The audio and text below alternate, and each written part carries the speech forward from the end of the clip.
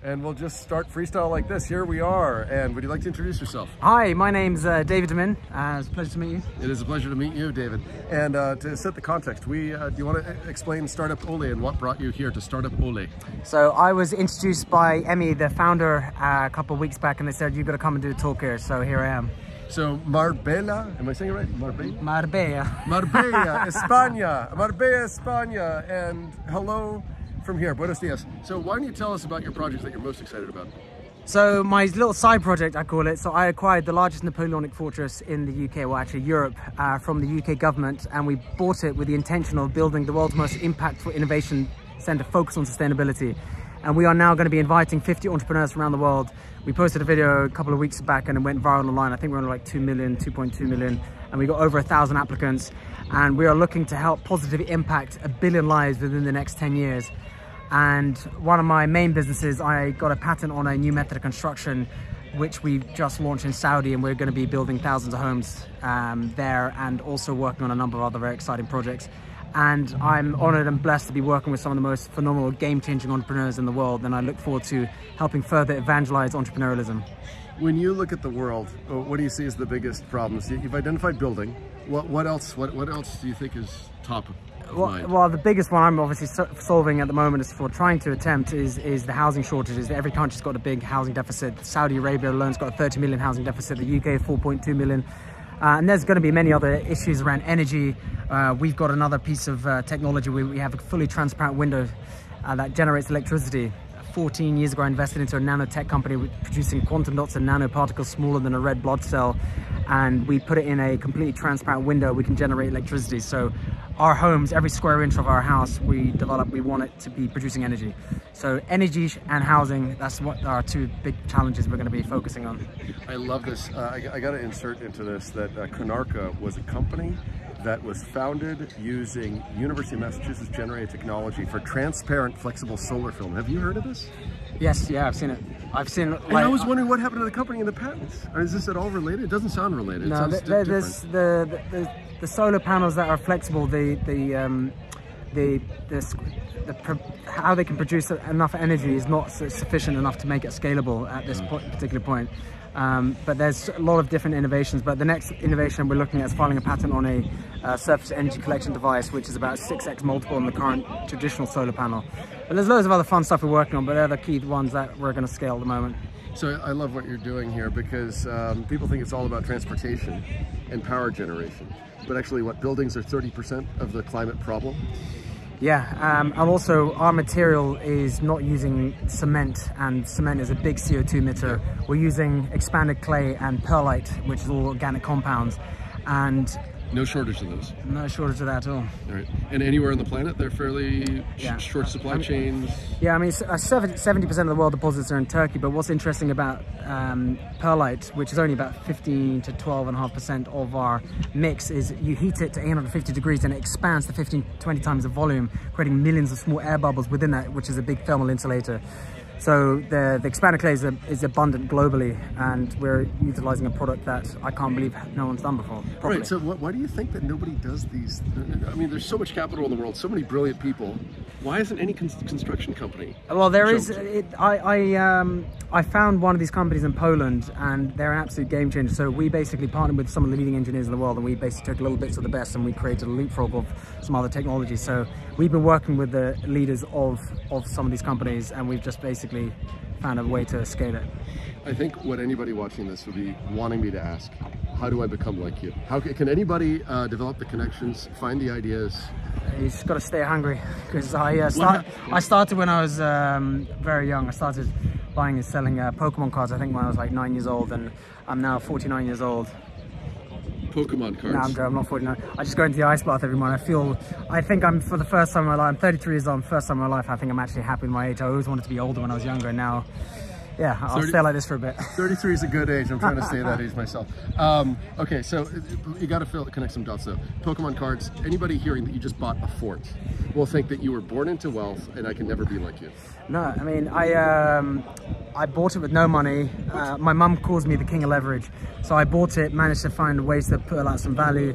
I spent 4 years of lobbying in Parliament, made the right connections, and got people to, if people believe in you, I always say all ships rise in the tide.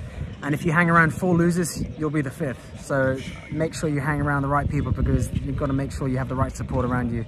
And also, I'm very lucky. I've got one of the best mums in the world, because she's supported me through thick and thin. And it wasn't an easy journey. It looks like an overnight success, and it really wasn't. This is so interesting. Okay, so you're saying it's not inherited wealth. It's not like you were lucky. You know leverage, and you know how to connect with people and sell a vision.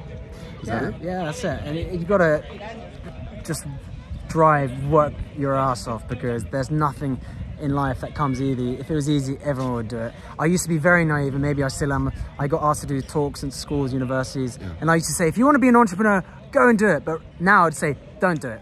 Don't do it unless you're willing to sacrifice your life. You're gonna lose friends. You're gonna not be able to have a stable relationship. But I've done it because I really believe in where we're going, and I'm going to help now with where I am in my life. Now I want to help support other entrepreneurs. So if you've got a game-changing idea, contact me, David Demin, on Instagram, and let's go help change the world.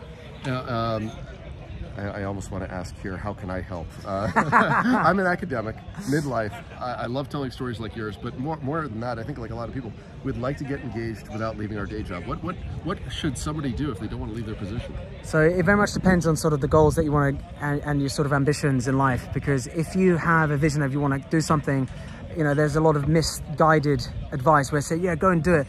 Actually, no, you've got to be strategic about it. Keep your day job. You've got to look at the basics, and you've got to be able to feed yourself. You've got to be able to look after, you've got a roof over your head, make sure you've got the right support around you. But then you've got to work behind the scenes while you're running in parallel, making money. And if you've got a startup, go make sure you're not launching too early, but also saying that perfect is the enemy of good. If you've launched when you think you're perfect, you've launched way too late. So you've got to fail fast and fail quickly. And it's not failure unless you learn from it.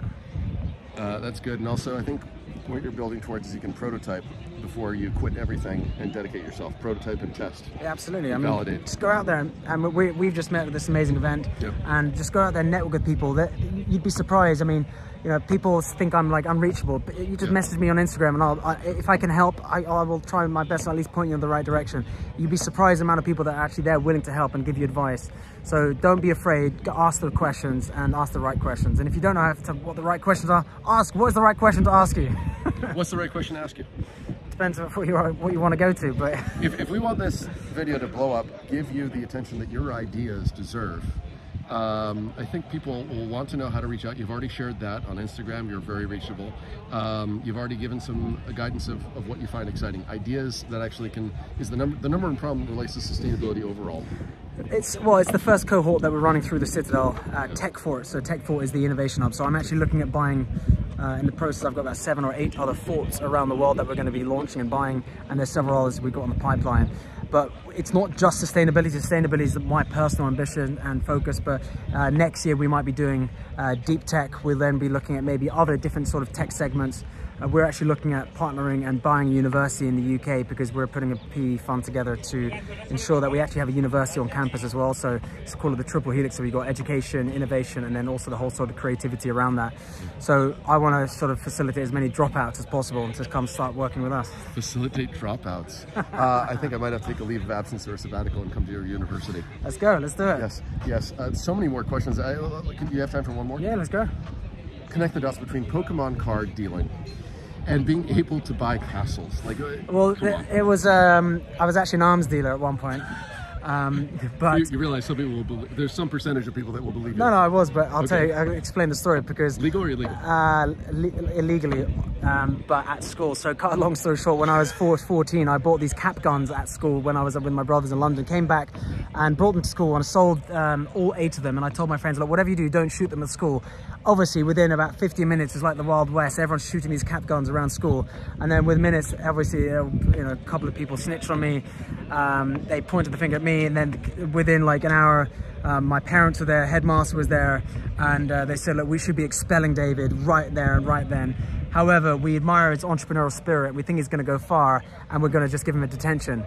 And then I just went to my mum. So I'm like, Mum, what's an entrepreneur? I had no idea what an entrepreneur was. So so I was doing it before I even knew what it was. So and to clarify for anybody who's about to hate comment that, oh my God, how can we make light of and talk about semi-glamorized arms trade? These are cap gun non-lethal No, right? cap guns, they just make a little noise. They're like, and they're about this big. Yeah. So anybody about to hate comment, hold on. Well, you do need 40% hate to go viral, so hate.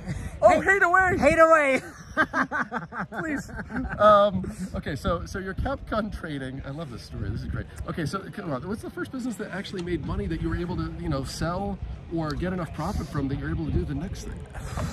I'll let you know in 10 years. No, I'm joking.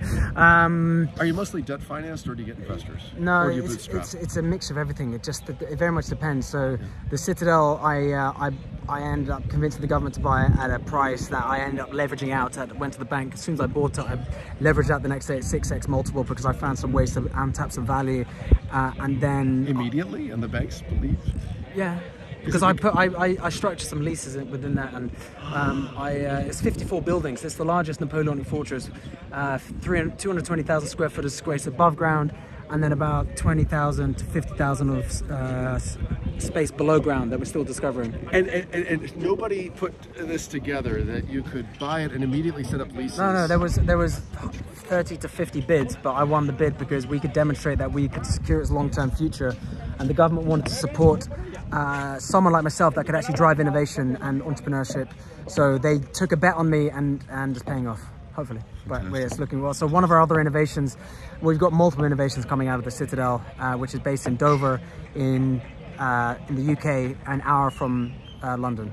So you're open to hearing pitches from people all over the world if they know an awesome castle that makes sense?